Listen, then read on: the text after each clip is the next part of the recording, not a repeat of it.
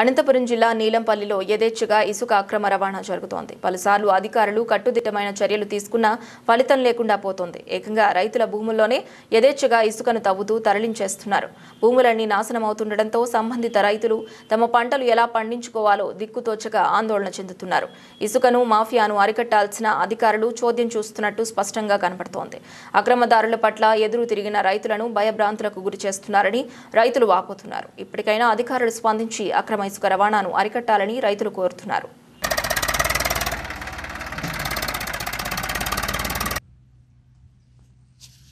మా సొంత పట్ట భూముల్లో ఇట్లా గుంతలు ఇసుక ట్రాక్టర్లు అన్నీ గుంతలు పెట్టినారు. పంటలు పండించుకోవాలని చాలా ఇబ్బందిగా ఉంది. దాన్ని దృష్టి పెట్టుకొని ఎవరు చర్య తీసుకోలేదు.